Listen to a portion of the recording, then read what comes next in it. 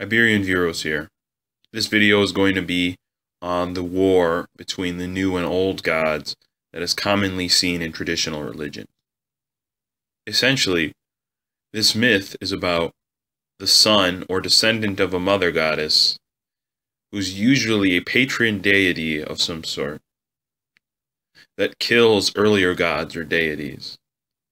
These deities are often related to the night, darkness, or chthonic forces. I'm going to go over a few wars of the gods. These are specifically picked out. I'm not going to, repeat Indo-European ones because there's a lot of those, but I'll use the most popular. But let's just go over them and I'll be able to explain. So the most famous and most well-known version is the Indo-European Greek story of the Titanomachy. In the beginning, there was 3 gods. Gaia, the Earth Mother, was one of them. Gaia created the sky. Gaia married Uranus and gave birth to the Cyclopses and the many-handed giants. Uranus was afraid of his children, and he decided to send them to the depths of Tartarus. This obviously angered Gaia. She went to her other children, the Titans, and told them to kill Uranus in vengeance, and so that she could free her children. Kronos led the attack and emasculated Uranus and took his position as the head of the gods, the Sky Father. However, he feared his brothers, so he did not go and save them. And this obviously pissed off Gaia, because that was the whole reason he was sent to defeat Uranus. Gaia then told Kronos that he would bear a son, and that one of those sons would take his place as king of the gods, as Sky Father. Now, Kronos tried to avoid this fate, because Kronos didn't want, he didn't want to be wrecked, basically. Kronos didn't want to be usurped. Rhea, his wife, wanted to prevent her son from being eaten. You see, every single time Rhea, his wife, would give Kronos show him one of her kids, he would swallow them whole. He would go mad. He would remember the words that his mother told him, and he would try to avoid, being usurped. So after he ate Hera, Demeter, Hades, and Poseidon, Rhea decided to disguise a bundle of rocks as her most recent child, Zeus. So she gave him the bundle of rocks, and he ate that instead. And then she hid the actual Zeus, and he grew up. Zeus eventually poisoned Kronos, and Kronos vomited up all of Zeus's siblings. Zeus then led a revolt and defeated the Titans, and took power and became the Sky Father. So another tale of Titanomachy, or of the War of the Gods, the new and old gods, is one specifically from the Mexica. The Mexica or Aztec mythology tells a tale of Huitzilopochtli. I need to note here that Aztec, Mexica, whatever you want to call them, is differentiated from other Nahua, because sometimes other Nahua groups are referred to as Aztec. But I'm talking about specifically the Mexica, the guys at Tenochtitlan. So, their patron deity was Huitzilopochtli, and he was the sun god. So, at the very beginning, the Earth/Mother goddess, Coatlicue, gave birth to many gods. Basically all at once. But one day, she took the feathers of a hummingbird and placed them at her bosom. She became pregnant with Huitzilopochtli. Coatlicue's daughter, Coyolxauhqui, who is a sorceress, and also the future moon goddess, and also Coatlicue's 400 sons, called the Senson Huitznaua, who are the stars of the southern sky, were jealous of this new brother, and they did not believe that Coatlicue had a virgin conception.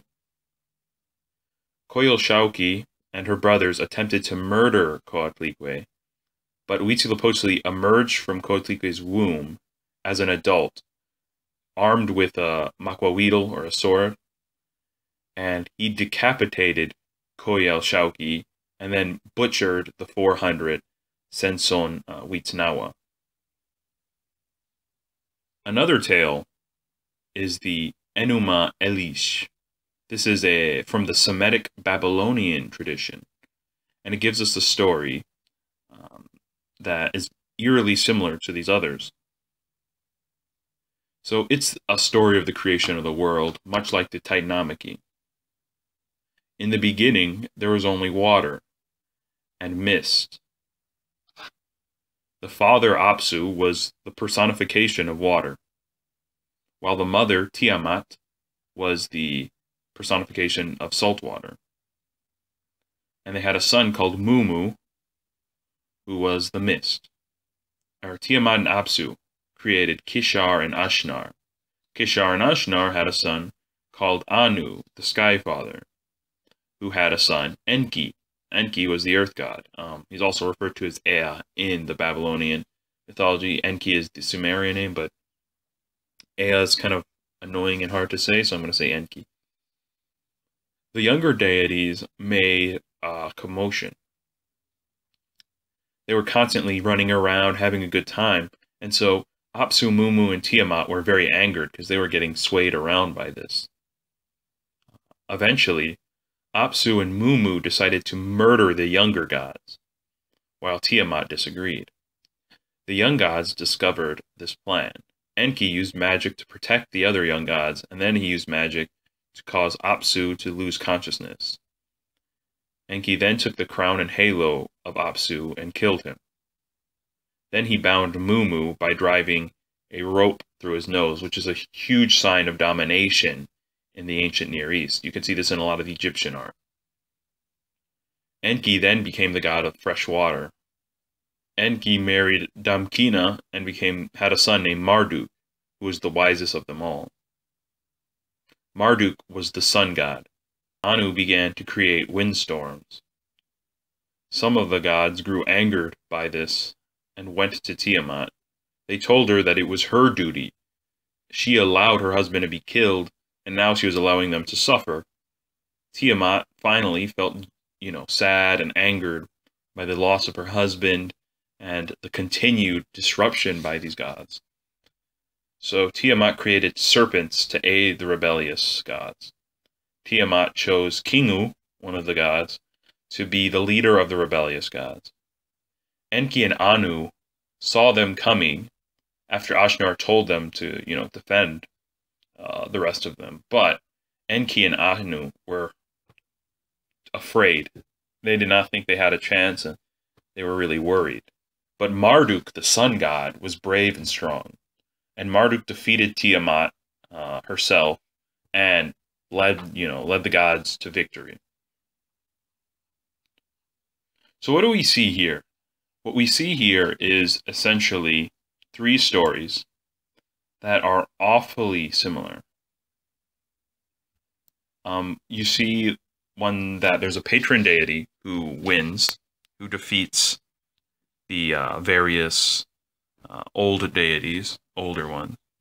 In all of them, there's an element of revenge. In the Titanomachy, we see Zeus getting revenge on Kronos, and Kronos getting revenge on Uranus, and Gaia getting revenge on all of them.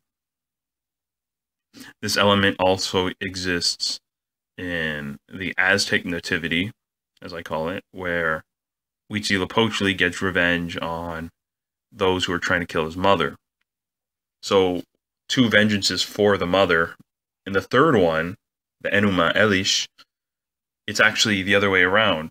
Tiamat wants to get revenge on the younger gods, which it's still the mother, revenge for the mother in this case, but she is defeated. In both the Enuma Elish and the Titanomachy, we see something very similar. We see multiple generations here. we see generations of death and revenge and things like that. While in the Mexica tale, we don't see that. We see one generation, essentially. It's actually the brothers and sister of Huitzilopochtli that are the those who are the ones who want to kill the younger god. This is a little different, obviously. So in these tales, we also see in the Enuma Elish Mexica tale, we see the sun god being the hero in the end. I didn't mention this, but the Titans are earthly deities, and they're described as not intelligent and kind of savage. In the Enuma Elish, it's a little different. In the Enuma Elish, we see the Earth Mother, which is a kind of, not chthonic, but earthly being. And then, like a water god and all of that, which isn't necessarily, aren't necessarily dark forces. But they're not as, glorious as the Sky Father and the Sun. They're not as transcendent in most traditions. And we see this moon and the stars, which are symbols of the night in the Aztec tale. So when you see that, you can really see the difference. You can see that the sun, the god of the day, versus these kind of dark forces, a sorceress and a moon goddess. She isn't the moon goddess yet. Actually, Huitzilopochtli cuts her up and throws her into the sky, and she becomes the moon. But she is a sorceress. She's a dark being. And they're in constant war after that. So you see a lot of this. You see some very common repetition. And it's very clear that there are similar themes throughout these stories.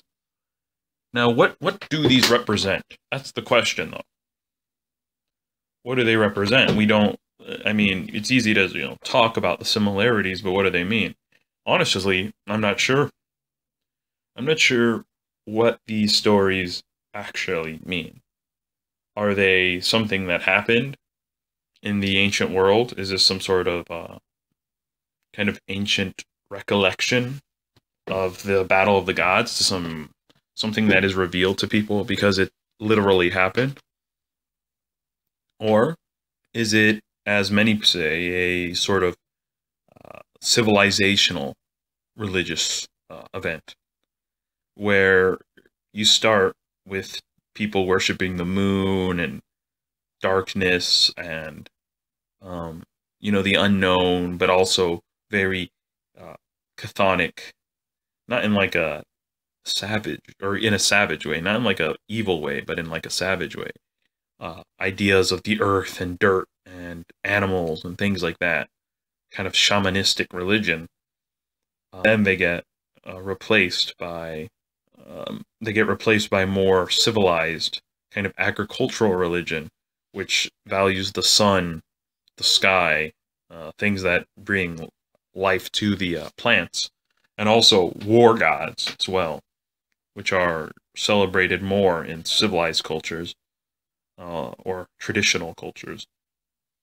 We also see it's really, really, really common here that we see sun gods and sky fathers. So, like I said, in the Aztec story and the Enuma Elish, we see a sun god being the main hero. But in the Enuma Elish and the Titanomachy, we also see a sky father being very important. Give me your thoughts. This is a very informal video. I'm just kind of rambling. This isn't really scripted. I have like the notes of the stories written down, so that's the most, as scripted as it gets. But anyway, I'll see you guys. Don't forget to like, comment, subscribe, and please, I'm actually being serious here. Tell me what you think, because I actually can't make up, what exactly this means. It's just a kind of very common thing. It's a very transcendent idea.